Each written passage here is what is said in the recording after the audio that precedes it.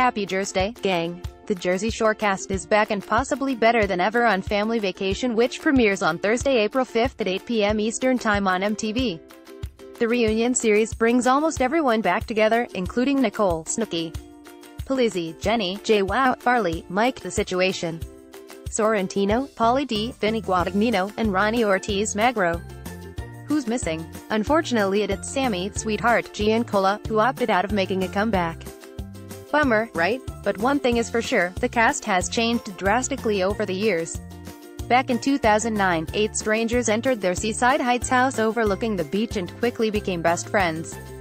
Well, sort of. There was the odd girl out, Angelina Pivarnik, who was evicted in Season 1 for not working her shift at the shore shop.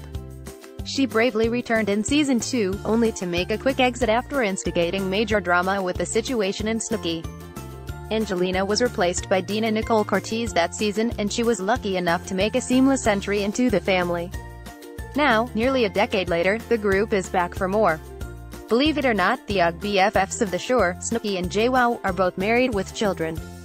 In fact, they married the men they met while filming the original show, Gianni Lavalli and Roger Matthews, respectively.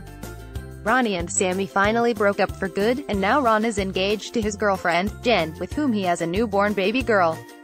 Vinny and Pauly are still the bachelors, while The Situation dealt with some serious legal issues after Jersey Shore ended.